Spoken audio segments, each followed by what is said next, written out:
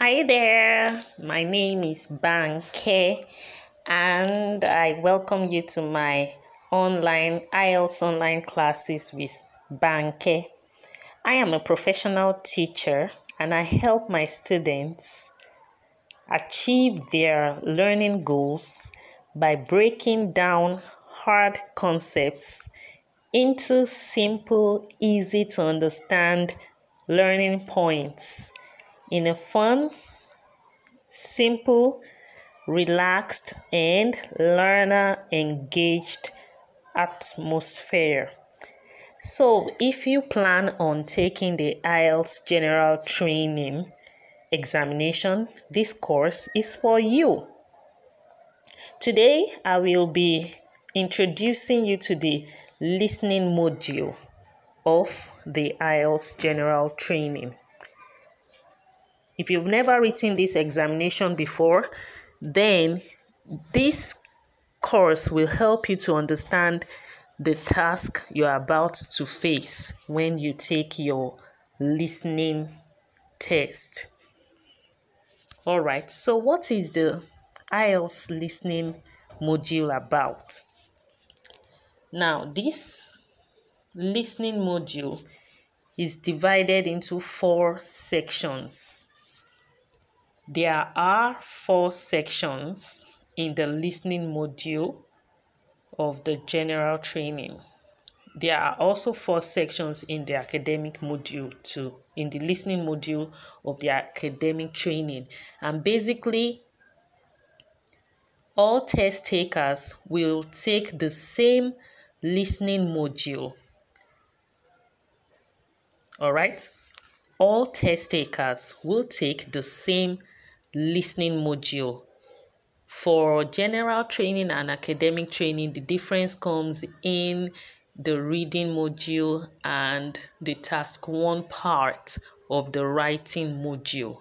So if you're in this class and you're planning on taking the IELTS academic training, the same principle applies even for the listening module. All right, so there are 4 sections and each section consists of 10 questions each. Section 1 is a conversation between two people. All right, so 2 people will be having a conversation based on everyday social life, right? Section 2 is a monologue. Okay, a monologue is when just one person is talking, so you will hear only an individual talking, and under this section you will have your multiple choice questions or your map or your matching of headings. So different types of questions can come under section 2, and we'll be looking at different types of questions that you'll be facing in the listening module as we go along. So section 3 is a conversation between up to 4 people. It's a conversation between up to 4 people. Okay, it's a conversation between up to 4 people. And section 4 is also a monologue too, because you have just an individual speaking. All right, and just as you have in section 2. Okay, so what are the various types of questions to expect? You will expect to see matching headings, or you will expect to see matching heading question types, where you will have a box with a list of topics, titles, headings, and you'll be expected to match the heading to the appropriate question as the speaker speaks in the audio. You also have multiple choice questions. You will have map or plan or diagram labeling. You will have completion types of questions. In the completion types, you can expect to see form completion, note completion, table completion, flowchart completion, summary completion, or sentence completion. All these fall under the category of completion. You will also see short answer question types. And note that you will only hear the recording once. The recording is going to be played just once. So you are expected to draft down your answers as you listen. So these are a few important tips I will give you when you are writing your listening module test. You must take care to read instructions carefully. Read the instructions carefully. Each section will have its instructions.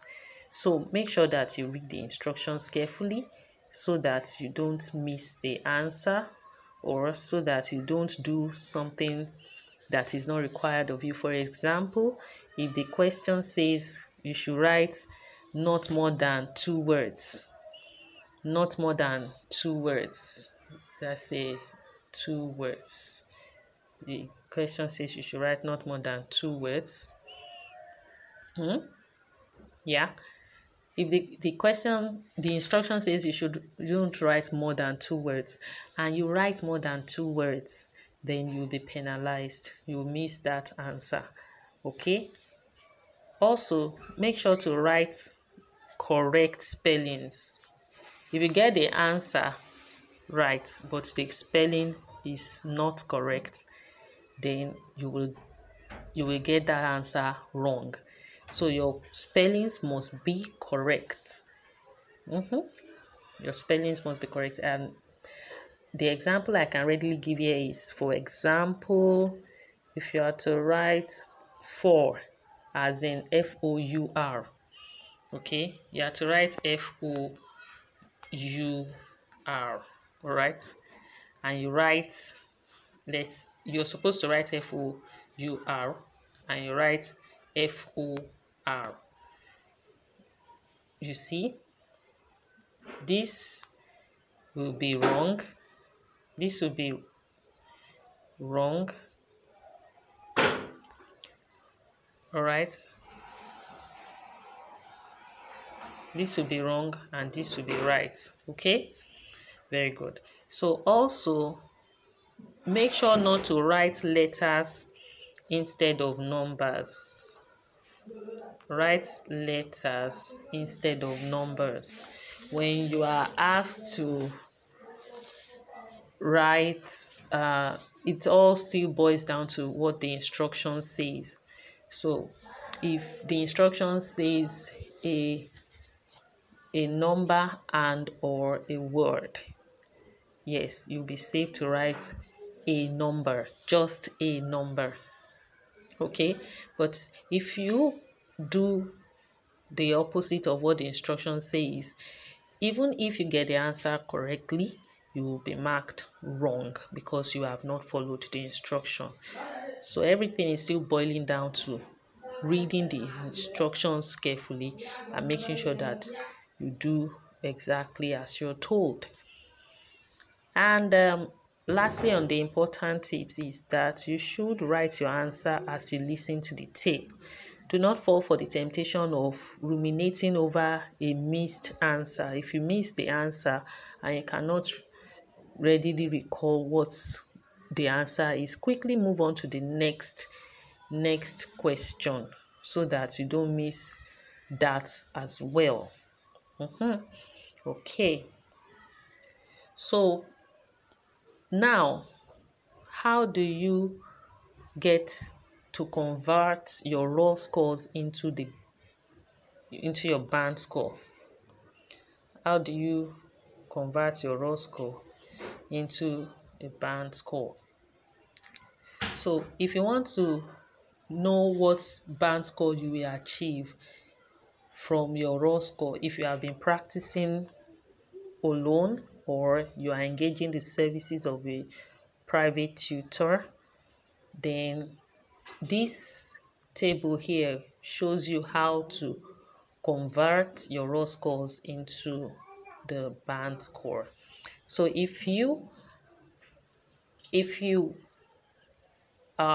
once you take the listening test and you score 39 or 40, then your band score is 9.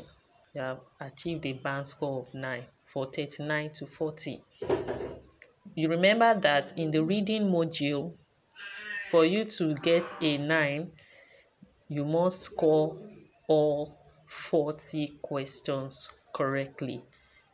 But in the listening test, if you score 39, you will still get a band score of 9. And if you get 37 to 38 questions correctly, your band score will be 8.5. And if you score 35 to 36 questions correctly, your band score will be 8, and as it goes.